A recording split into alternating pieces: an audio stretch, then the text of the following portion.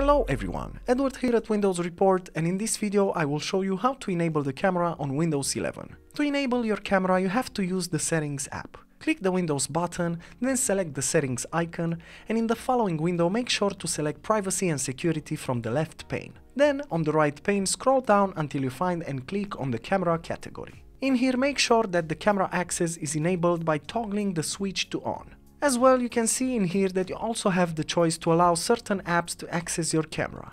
Firstly, make sure that this option of letting apps access your camera is toggled to on. And then you have a list of apps that use your camera, and you can turn off individually the camera permissions for any of these apps. If you decide to completely disable your camera or even troubleshoot it, you can easily do it by pressing the Windows button, then selecting the Settings icon. In here on the left pane make sure to select the Bluetooth and Devices option. Then on the right pane select Cameras, and once you access this menu you can add new cameras, or you can select the one you already have and choose to either troubleshoot it or completely disable it.